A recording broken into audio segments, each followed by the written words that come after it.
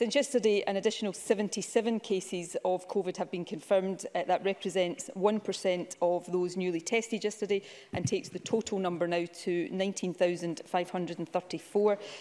This is the highest number of new cases in almost 3 months, which underlines the need for continued caution. A total of 249 patients are currently in hospital with confirmed COVID, which is an increase of 1 since yesterday. And 2 people are in intensive care, which is the same as yesterday. Let me turn now to the review of lockdown restrictions. I am not able to indicate today a move from phase 3 of our route map out of lockdown to phase 4. We will remain for now in phase 3, and I must give notice today that this may well be the case beyond the next review point too.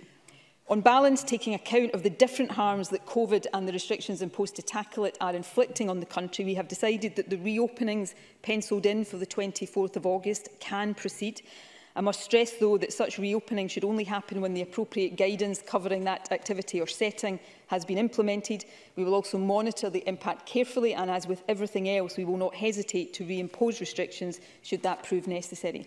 Let me now turn to the reopening of gyms, swimming pools and indoor sports courts. 3 weeks ago, I indicated they could reopen from 14 September, but I also said then that we would consider if that date could safely be brought forward, especially given the wider physical and mental health benefits of access to these facilities.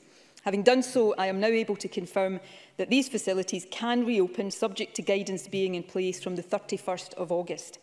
For indoor sports courts, which includes dance studios and gymnastics, it is worth stressing that for people aged 12 and over, the reopening on this date applies to non-contact activity only.